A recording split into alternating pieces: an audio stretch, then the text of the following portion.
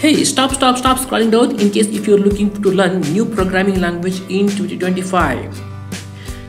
I would like to say, go ahead for Python.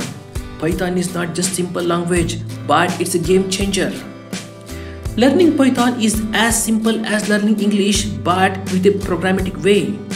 The syntax are very simple, human readable, and no headache of semicolon at all.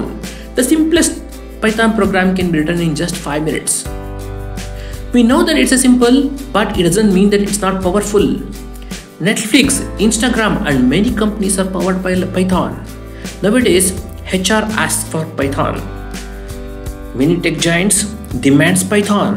Whether you are 15 or 50, whether you are looking to pursue your career in Python or looking to upskill, go ahead for Python.